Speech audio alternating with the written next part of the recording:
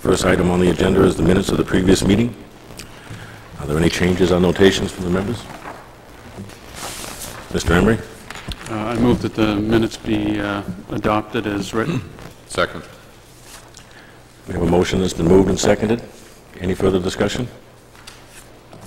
All those in favor, raise your right hand. Unanimous. Correspondence received with this week's packet: the zoning news May 1998, the zoning news of June 1998, a letter from Chief Pickering in regards to the Sprague subdivision, and the final report of the Telecommunications Facilities Task Force. Also a letter from Michael McGovern concerning appointments to the Town Farm Ordinance and Easement Drafting Committee, dated July 14, 1998, and a letter from Nancy Woodward, dated May 29, 1998, that will be read into the minutes of the meeting later this evening. Only item on the agenda this evening on the new business is the Lacey Daycare Facility Site Plan.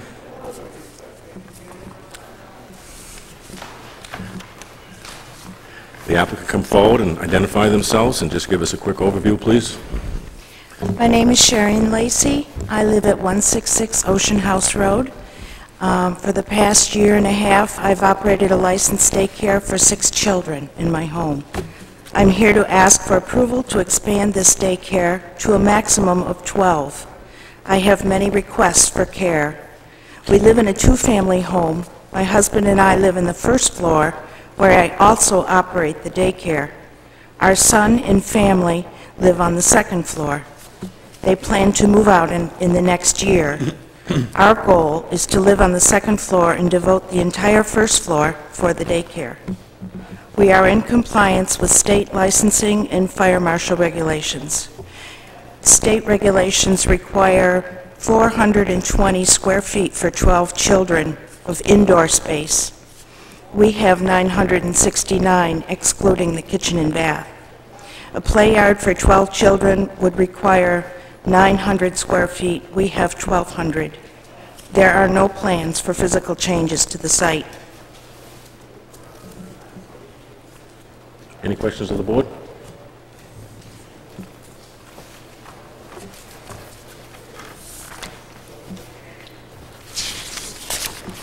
Chairman. Yes. The question comes up on the sanitary waste disposal and the water supply, solid waste disposal. Would you comment on that? Mm-hmm. Go ahead. Yeah. The water supply is the municipal water supply, Portland Water District.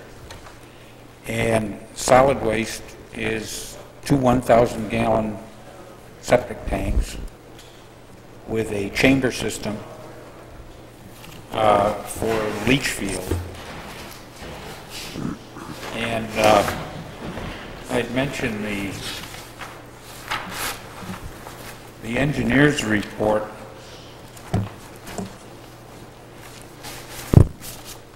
mentions that,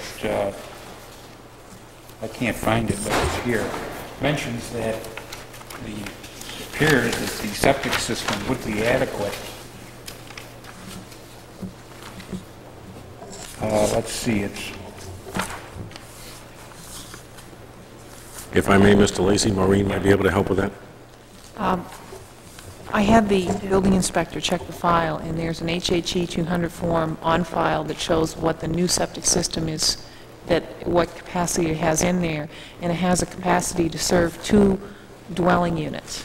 And if you eliminate one of the dwelling units, the capacity that's left over exceeds the capacity you would need for a daycare for 12 children using the plumbing code. Thank you. that's what I meant to say. I wasn't aware that that was on file. My understanding was that.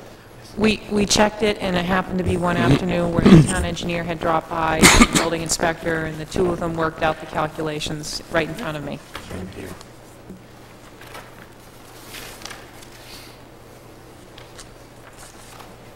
Yes, Mr. Parkhurst. Make a motion. Be it ordered that, based on the plans and materials submitted and the facts presented, the application of Shireen, sorry, is it Shireen? Shireen. Okay, sorry.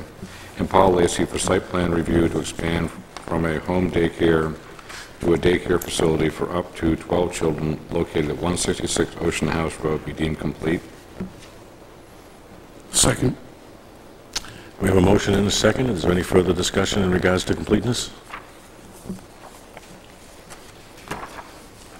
All those in favor, please raise your right hand in regards to completeness. It is unanimous. Now the appropriate time for the public hearing. We will now open a public hearing on this matter. It should be noted to those watching at home that there is no one else in the auditorium. Mr. Chair, I think there's someone outside the door now. We do, however, have a letter from Nancy Woodward of 172 Ocean House Road, Cape Elizabeth. She could not be here this meeting and asked our planner if she could have this letter read into the record. I will do so at this time. To the members of the Planning Board, in regards to the request to upgrade to a daycare facility for 12 children at 166 Ocean House Road by Paul and Shireen Lacey. I have lived in this neighborhood for 52 years and wish it to remain as residential as possible. After the Lacey's original request was granted in fall of 1996, I spoke with Mr. Lacey while we were walking to our cars, expressing that my feelings were not personal. I stated that the concern of more and more children being involved. He assured me absolutely not. His wife was trained in specialized infant care. Now, less than 2 years later, the request is for 3 times the original number of children. 164 and 166 Ocean House has been a 2-family home since the 1940s. Only one other time the families were related to each other. I believe making one of these residents into a business is a different issue entirely.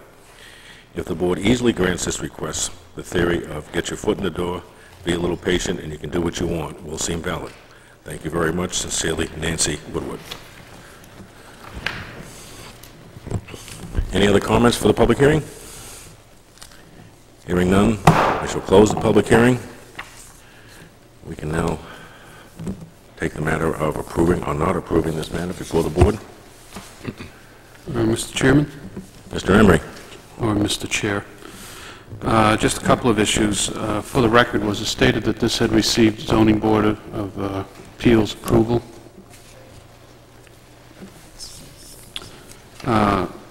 With respect to Nancy,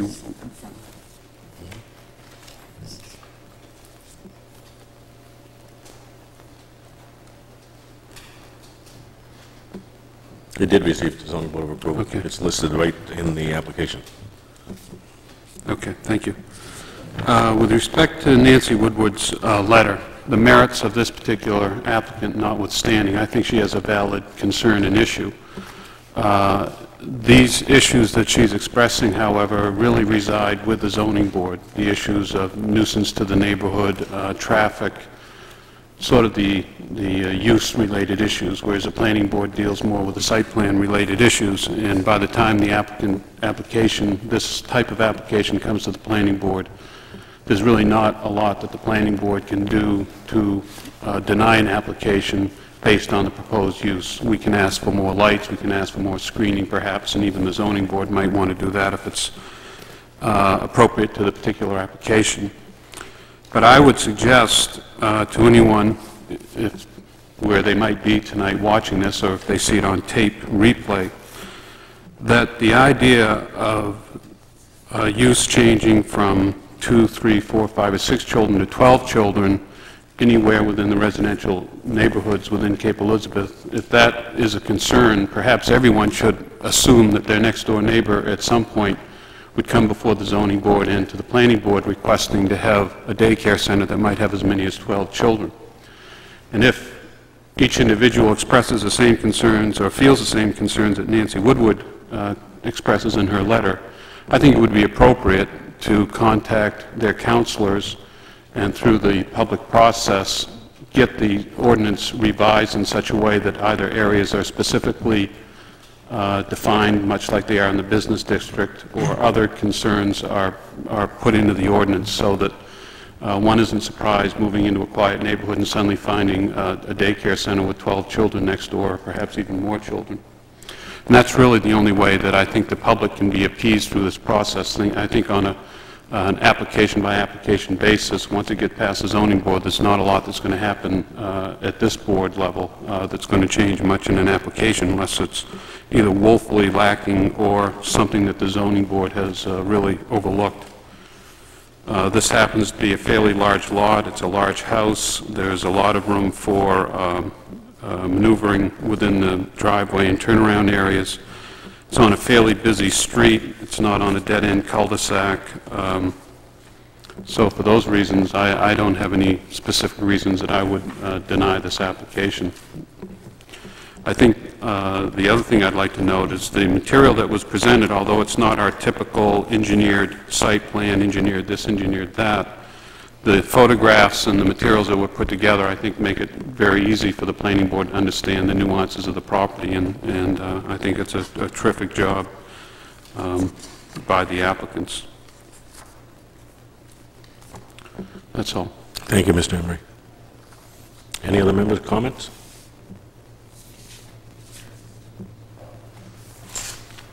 May the chair have a motion? Mr. Parkhurst? Findings of fact. Number one, Shireen and Paul Lacey would like to expand from a home daycare to a daycare facility for up to 12 children located at 166 Ocean House Road, which requires site plan review. Number two, the Zoning Board of Appeals granted conditional use approval on May 26, 1998, and the Planning Board deemed the application complete on July 21, 1998. Number three, the zoning ordinance requires that lighting be provided to ensure the safety of people in the vehicle pickup and drop-off areas. Number four, the natural wooded area along three sides of the site protects abutting properties from the impacts of the daycare facility. Number five, the application substantially complies with Section 19-9 site plan regulations. Therefore, be it ordered that, based on the plans and materials submitted and the facts presented, the application of Shireen and Paul Lacey for site plan review to expand from a home daycare to a daycare facility for up to 12 children located at 166 Ocean House Road be approved subject to the following conditions. Number one, that the applicant provide adequate lighting in the area of child pickup and drop-off. Number two, that the existing wooded buffer along the perimeter of the property be maintained. Second. Second from Mr. McNichols. Any further discussion? I have a question. Yes, Mr. Emery. Mr. Chair. There was an issue that the applicant would have to convert the house from a two-family house to a single-family house. Is that part of the zoning approval? We don't need to make that a condition of this approval? No. And I think you were the one that asked the question about whether they'd be able to go back to a two-family at a later date. After 1 year, they would not be able to. Okay. In the event that, for whatever reasons, this use turns out to be more troublesome, more noisy than anyone expects, would the abutters have a recourse to come back to the zoning board or through the code enforcement process to deal with any issues that are construed to be a nuisance within a quiet neighborhood? Well, under our existing ordinances, if their sole complaint was that there was too much noise, there would be very little that the code officer could do. If they had complaints, say, for example, that they were cutting down all the trees, or if they'd taken down the fencing, or they, never had converted the house, those are issues that relate to the planning board approval or the zoning board approval and can be enforced. But if it, for whatever reason, I mean, if these, the children, for whatever reason, if they were doing some activity that was unreasonably noisy, would it not be possible for an abutter, either through the code enforcement process or through the normal, whatever the processes are within town? I don't know if you call up the police department and make a complaint about noise. Well, yeah, it's kind of like if you're having a really loud party. Yeah, okay. You still have that option.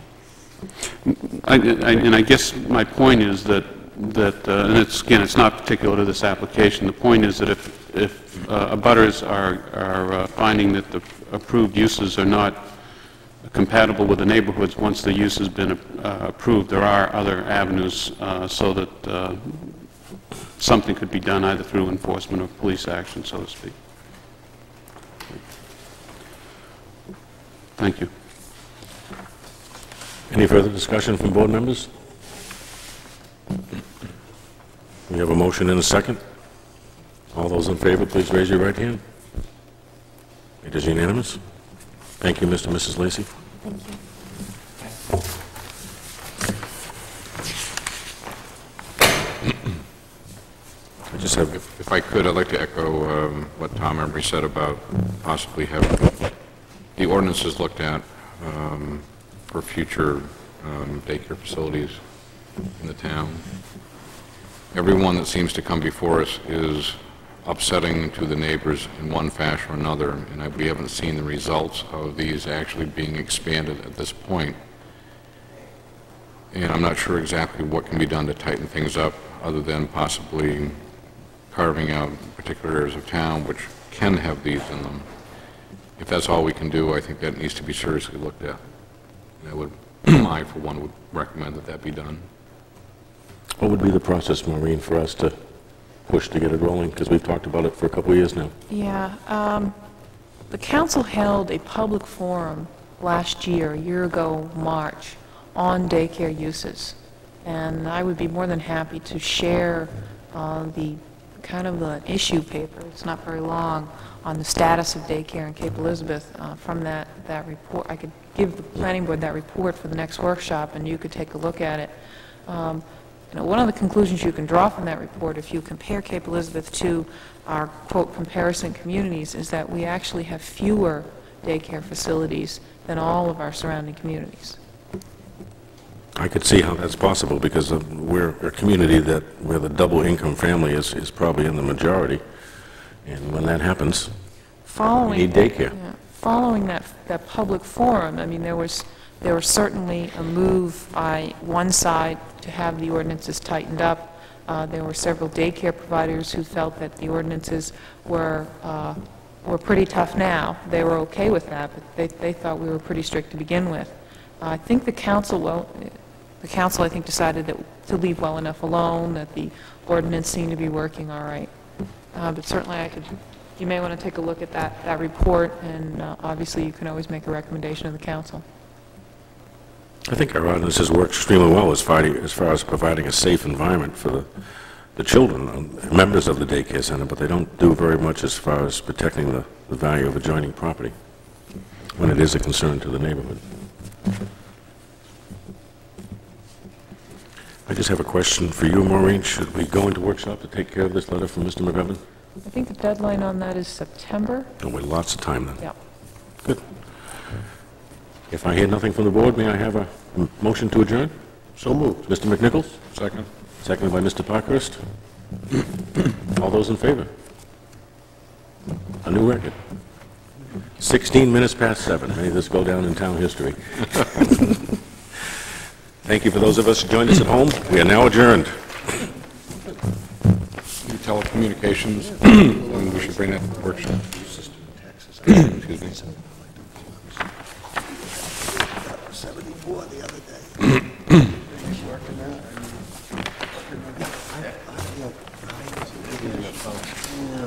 It's not a full day. I go from 9 to 1.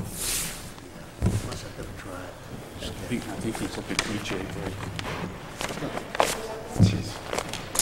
If I hear